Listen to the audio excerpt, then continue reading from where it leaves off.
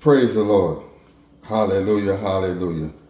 What another beautiful and awesome day today to always be in the presence of the Lord. Another day right now to give him all the thanks right now, to give him all the praise right now, and to give him all the glory. Today is the day, hallelujah, that the Lord has made, and I mean every last one of us, every last one of us should always be glad and always rejoice in it. We serve an awesome God. We serve an amazing God. We serve a powerful God. We serve a God who is the same today, yesterday, and forevermore. We serve a God who still sits on the throne, who still performs miracles and wonders each and every day in the mighty name of Jesus. He is still in the healing business. He is still in the blessing business. God is good all the time, and all the time, God is good. And he is so worthy, my brothers and sisters. He is so worthy to be praised. Every day is a day to always rejoice in the Lord, to always pour your heart out to him, to always seek him, to always put your faith, your trust, and your hope into Jesus, to always have a conversation with the Lord. Because it does not matter what you're going through. It does not matter what you're facing. At the end of the day, Jesus still expects to hear from you. Point blank period, he still want to know what's going on because he is concerned about you. Everybody that you're talking to about your problems, about your situation, your circumstances, they really don't care about what you're going through. They just want to be nosy and signify just to hear so they can go back and report to other people what you're going through. So why not talk to Jesus, the one who cares for you, the one who can help you? Why not go to him? It only makes sense, right? That's why I'm always encouraging my brothers and sisters that praise is an everyday thing. It's not an on and off switch thing. It's not a seasonal thing. It is an everyday thing because the God we serve, the God we praise, he watches over every last one of us, and he has it in the palm of his hands, and he is working everything out to his perfect will. And if you have not welcomed the Lord into your home, to your life, or even your prayer closet room, and if you don't have a personal relationship with Jesus, I want to encourage you right now today, please do so. His arms are open wide. God is good all the time, and all the time, God is good. And he is so worthy. He is so worthy to be praised. Amen. Amen. Glory be to God. Let us pray. Heavenly Father God, we just come before you right now today in the mighty name of Jesus. Give you all thanks, give you all praise, give you all glory. We just thank you, Heavenly Father God, for who you are, what you've done, and what you're about to do. We thank you, Heavenly Father God, because you make all things new, Father God, in every last one of our life. We thank you, Father God, because it is you, Jesus, that is moving mountains on our behalf right now. We thank you, Heavenly Father God, because you have the power to turn anybody's hearts around towards you. And I believe right now today in the mighty name of Jesus that you already got the key in somebody's heart, God. They are turning their life and they're giving their life, their all to you right now today. Oh, Heavenly Father God, we just thank you, Father God, for everything that you've done and everything that you're doing right now. We thank you, Father God, because you are the way, you are the truth, and you are the light. Glory be to God. We just thank you, Heavenly Father God, because you make yourself available for those who cry to you, for those who seek you, and for those who always kneel down before you, Father God. Oh, Father God, you continue to have your way with your sons and your daughters, even myself today, God. You continue to lift us up right now today, God. Put a smile on our face right now today, Father God. Just speak a word to us right now today, Father God. Let us know that we ain't got to worry no more, that we can rest in your words and rest in your promises, Father God. Because, God, there's nothing too hard for you, Father God. Oh, Heavenly Father God, we thank you for your grace and your mercy. We thank you, Heavenly Father God, for your love that you continue to give us. We thank you, Heavenly Father God, for how patient you are with us, God. We thank you, Father God, for this word that we're about to receive, this powerful message right now today, Father God. That's going to keep us full today, keep us satisfied today. And there's no other place, Heavenly Father God, that we'd rather be at right now today, Jesus, but right here in your house, right here in your sanctuary, Father God. Give me your thanks, give me your praise, give me your glory. Today is the day, hallelujah, that you have made, and we're so glad to be a part of it and rejoice in it. Oh, Heavenly Father God, allow your love to move through this place. Allow your presence to move through this place. Allow your angels to join us in praise and worship, Father God, in this place right now today. Heavenly Father God, let your will be done today, Father God. Let your words go out and should not return by void today, Father God. Oh, Heavenly Father God, this is your time. This is your moment. Glory, hallelujah. That I know for a fact that you're about to show up. And I know for a fact that you're about to show out. I believe and I declare, decree right now today in the mighty name of Jesus that someone's going to be healed today. Someone's going to be delivered today. Someone is ready to give their life over to you right now today, Jesus. And the angels are rejoicing in heaven right now. And you shall get all the thanks, all the praise, and all the glory. Heavenly Father God, this is your house. The house that you built on solid ground. The house that you built on solid foundation. The house that cannot be moved, shaken, or bothered. Heavenly Father, Abba, Father, you are welcome right now. You're invited right now today to enter to the house of the Lord, right here in your sanctuary, right here on your YouTube channel, right here on your platform, right here in my brother's homes, right here in my brother's life, right here in my sister's home, right here in my sister's life. Heavenly Father God, I'm just asking you, Father God, right now for you to move like you never moved before in my brother and sister's life right now today. I'm asking you right now today, Father God, to lift their spirits up right now today. I'm asking you right now today, Father God, to speak a word to my brothers and sisters right now. Let them know that everything is already done right now today, God. Continue to anoint their head right now today, Father God. Allow their cups continue to overflow. Allow their lamps continue to burn, Father God. Oh, Heavenly Father God, I'm asking you, Father God, to send them an angel right now today, Father God. Send them a sign right now today, God. I'm praying and believing and trusting, Father God, for healing and restoration for my brothers and sisters, Father God. Oh, Heavenly Father God, it's not too hard for you, and it's not too difficult for you, Father God. I'm asking you, Father God, for a favor, and the favor that I'm asking for, and I'm trusting and I'm believing, I know that it's done right now as a blessing for my brothers and sisters, a breakthrough for my brothers and sisters, a miracle for my brothers and sisters, that you will open up a door for my brothers and sisters, that you will put them at the right place at the right time for my brothers and sisters, that you will send rain in their harvest for my brothers and sisters, that you would send them the help they need right now today, God, for my brothers and sisters. And Father God, your word said that we can ask anything in your name, that it should be given to us. John 15:5 and 8, Father God, so I know that it's done. Glory be to God, because your word says so. Hallelujah. Holy Spirit, you are welcome right now. You're invited right now today to enter to the house of the Lord. Right here in your sanctuary. Right here on your YouTube channel. Right on your platform. Right here in my sister's home. Right here in my sister's life. Right here in my brother's home. Right here in my brother's life. Holy Spirit, I'm asking you to intercede and intervene right now. Holy Spirit, I'm asking you to comfort us right now today, because you are a comforter. I'm asking you right now today to control our thoughts, control our minds, so we hear Jesus' soft, still voice right now. Holy Spirit, I'm asking you to move through this place like you never moved before, so we catch the Holy Ghost fire right now today. As we repent of our sins today, Father God, please forgive us for our sins today, known and unknown right now. Cleanse us as white as snow right now today, Father God. Oh, Heavenly Father God, I want to say thank you right now today for forgiving us for our sins. Thank you, Father God, for not remembering our sins anymore. Thank you, Father God, for the clean slate. Thank you, Father God, for the opportunity.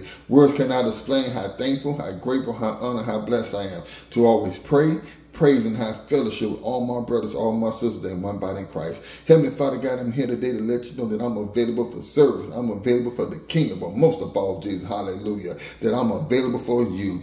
Heavenly Father God, before I get started, it's something that's always in my mind about you. It's something that stays in my spirit about you. It's something that stays on the fruit of my tongue and fruit of my lips about you. And I just got to tell you how I really feel about you, Jesus. I just can't thank you enough, Jesus. I just can't thank you enough, Jesus. I just can't thank you enough, Jesus. I just can't thank you enough, Jesus. I just can't thank you enough, Jesus. I just can't thank you enough, Jesus. I just can't thank you enough. That's why I praise you the way I do, because I can't thank you enough. That's why I glorify you the way I do, Jesus, because I can't thank you enough. That's why I magnify and I shout out your holy name the way I do, Jesus, because I can't thank you enough. That's why I pour my heart out to you every day, Jesus, because I can't thank you enough. That's why I'm in love with you the way I am, Jesus, because I can't thank you enough. That's why I want more, I want more, I want more of you, Jesus, because I can't thank you enough. I just can't thank you enough. I just can't thank you enough. I just can't thank you enough. I just can't thank you enough. I just can't thank you enough. Glory, hallelujah. I just can't thank you enough, Jesus. And if you're ready for God's word, let the church say amen. Hallelujah, hallelujah. We serve an awesome God, an amazing God, and he's the same today, yesterday, and forevermore. And you can always count, you can always depend, and you can always rely on Jesus. Amen, amen. Today's word is, you, my sisters, you, my brothers, you need to make a change. It's not them that need to make a change. It is you that need to make a change. And the reason why God is putting his word in my spirit for y'all to hear and for y'all to make that change and start correcting some things in your life, because some of y'all guys are still doing the same thing and getting the same results. And you know exactly who you are. You can go ahead and admit it right now. You can keep it real with yourself right now, because you beat yourself up and you're blaming God for something. And God said that it's not me that's doing it. It is you that's doing it. And you keep crying out to me. God said you don't realize how many times I got to wipe my son's and my daughter's face at night because they up all night tossing and turning, crying, talking about why this and why that. God said no need to keep crying about the same thing that you are doing, because you are creating the problem. You are creating the situation. You are creating the issue until you change that need to be changed. You're going to continue to go through, hallelujah, the same thing that you are going through. He said, look at the pattern. The pattern is the same. It's not them they're doing it. It is you. He said, how much longer are you going to continue to go through the same thing over and over? It says like a repeated cycle. But you part of that cycle. You are part of that situation. You are part of their circumstances, because you can do something about it. You can't expect anything to take place or the things to take change in your life until you, my brothers and sisters, until you correct it. It is like a GPS that you put in, and you put in your location where you're going. And then once you put the GPS in, the location in your GPS, it tells you how long it's going to take you to get to your destination. But no, my sisters, no, my brothers, you think that you can outsmart the GPS. And every time when you think that you can outsmart the GPS, it tells you and informs you you're going the wrong way. Recalculating.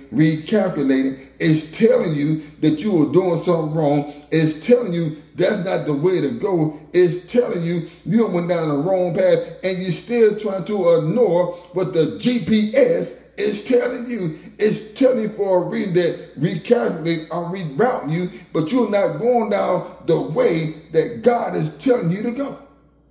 You're trying to make your own way and say, nah, I know this the way. I know this the way right here. So if I go this way right here, I know things going to be better. And the moment that you go that way, guess what happened? You run to a dead end every time. And get what the GPS saying? Recalculating. Do you know why the GPS saying recalculating? It's because you got off track somewhere. Come on now. I'm talking to somebody right now. Let's keep it real, because we all have been that way. It's telling you that you're going the wrong way. That's not the way that God has designed for you to go, my sisters and brothers. That's why it's saying recalculating. So when you're going down the right way, that GPS ain't going to say nothing. It's going to continue to keep going and going and going until you get to your final destination. The reason why it's saying recalculating is because you are still going through the same thing over and over and over again. When many times, even your mother probably told you, so-and-so ain't no good.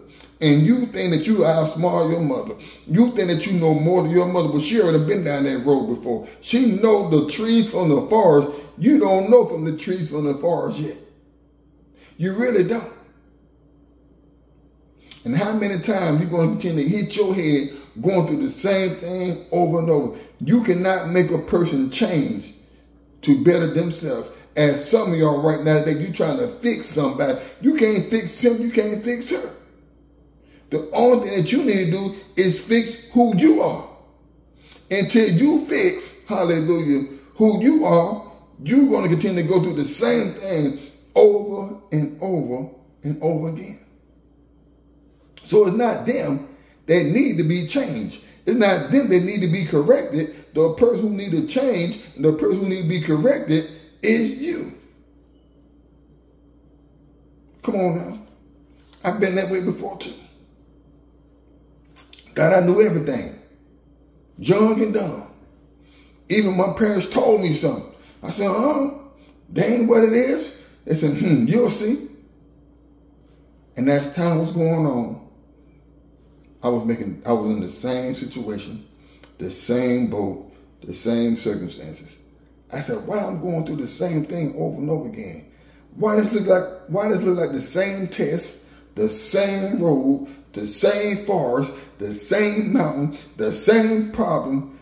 I got so accustomed to the same thing, I knew it at the back of my hand. I knew then it was something wrong with this situation. I knew then it was something wrong with the picture. So what I did, I took myself out of the problem. I took myself out of the situation. And what I did, I looked myself in the mirror and I said, mirror, mirror on the wall, what is world is going on with LT right now today? And I look at that mirror, and that mirror was showing me a reflection of me and what I was doing. I could not expect that other person, what they was doing. I had to check myself. When I started checking myself and I started examining myself for who I was and what I was doing, I said, I have to make some corrections about who I am. I got to make some change about me and what I want out of life. And the moment I started making a change, the moment I started correcting myself, I say, self, I'm not going down that same road no more. I'm not going down that same path no more. I'm not doing the same things what I used to do because the results is still the same. And it's coming up still the same. I cannot expect change until what I change with myself. And the moment I start changing myself, my GPS say, now I'm rerouting you. And once my GPS started to reroute me, it never came back on again and say, recalculating. How many of y'all GPS right now today is still saying recalculating right now? Just keep it real right now. Just be honest with yourself.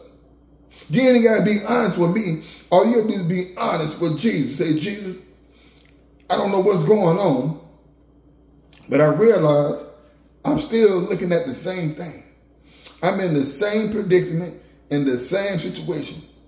I hope, I thought that if I did it this way, that this person here was going to change. That I was going to see a change. But God, it's like it's getting worse and worse and worse. And the Lord's going to tell you the reason why it's getting worse and worse and worse is not them that's making the problem worse and worse. The problem is you, because you still going through the same thing that you went through last year before last, and the year before that. And God said, have your eyes haven't seen anything yet? You don't realize you're going down the same situation. You don't realize you're going down the same road. You don't realize you're going down the same path. You don't realize the situation is not them, that is you, that you got to do something about that. When are you going to change the situation? Too many of y'all right now, they're trying to change your baby mama, your baby daddy. You're trying to change your boyfriend, your girlfriend. You can't change them. And you still trying to stick with them thinking, oh, they told me they sorry. Oh, they told me they going to do better. You listen to that whining, crying, dumb crap you want to. They showed you who they was several times ago. Guess what they're going to continue to do? Do the same thing. All they doing is dragging you in the mud, but you put yourself in that mud. You just went along. When are you going to say, you know what? I ain't going down this route no more. Because the way that you going, you ain't going nowhere. You ain't lead me nowhere.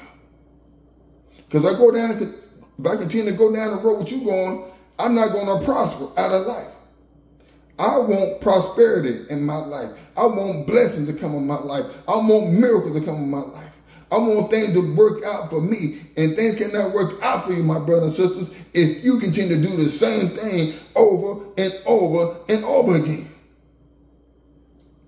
Now, I don't know who I'm talking to today, but you know for a fact that you got to start making some change, that you got to start making corrections about yourself and about the situation that you in the people that you are still involved in right now. Let them go.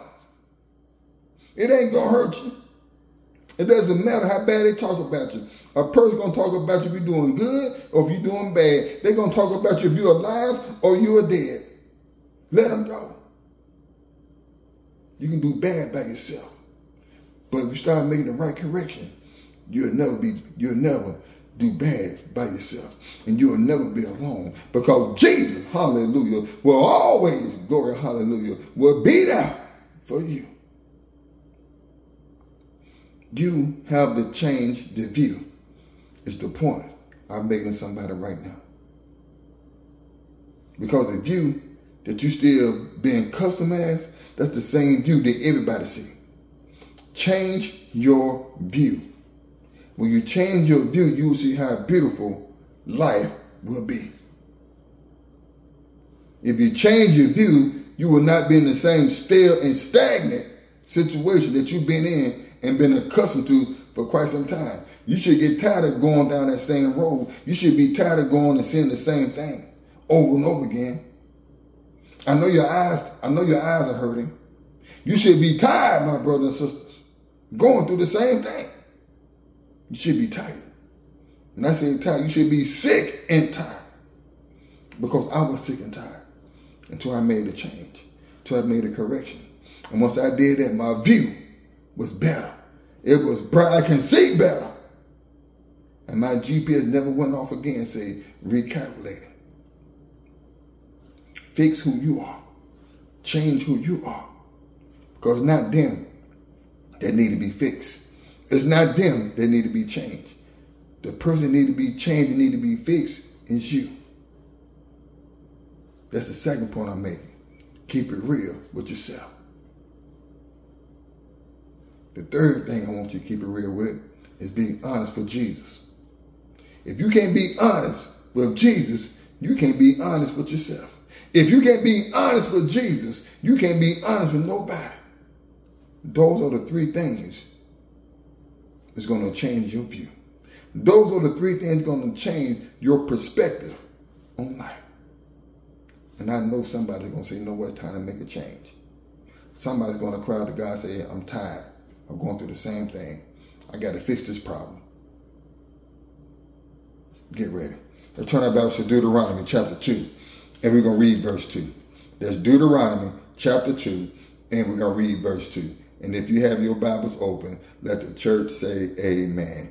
Glory be to God.